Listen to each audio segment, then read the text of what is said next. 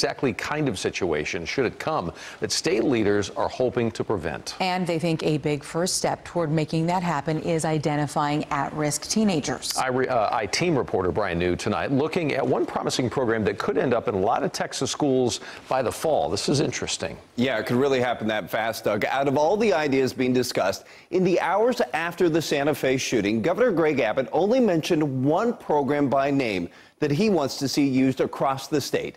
Many believe this mental health program developed by Texas Tech could identify and stop someone like the alleged Santa Fe shooter. They're having a shooting at the high school, have an officer down, shooter not in custody. This is supposed to be the unthinkable. Shots fired. We have several shots fired, possibly one or two rooms in this area that we're at. Yet it happens again and again. It's been happening everywhere. I've always kind of felt like eventually it was going to happen here too. After every school shooting, there's a call for change. We're going to be striving to find strategies that will prevent actions like this from ever happening again. But ever since Columbine High School 19 years ago, most would agree far too little has been done to prevent mass school shootings. Texas Governor Greg Abbott says this time will be different. A big reason why, he says, is a little-known mental health program out of West Texas that goes by the acronym Twitter.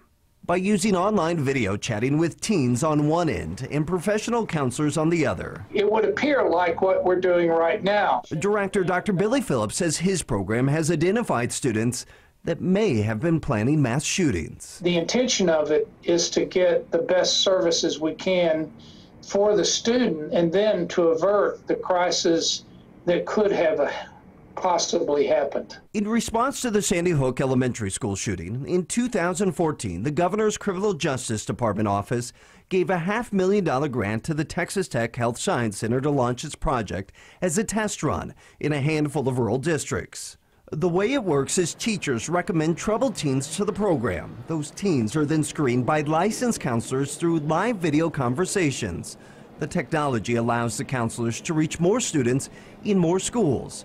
The project has been in place at 10 rural school districts in West Texas for the past 4 years, during which more than 200 students have been flagged as at risk. 25 students raised enough concern that they were removed from school. People have asked me, well, what's the best metric for your program? And I say, in the 4 years we've run it, nothing's happened. No one could ever say if such a program would have prevented the Santa Fe school shooting. But the governor says the 17-year-old suspect wrote about planning the attack in a journal. And the suspect told detectives, according to the arrest affidavit, he did not shoot students he did like so he could have his story told.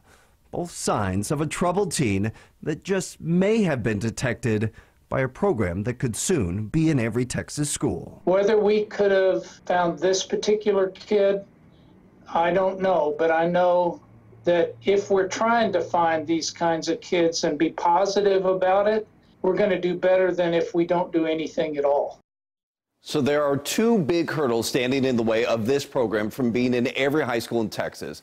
One is funding. No one has a price tag on a statewide program right now.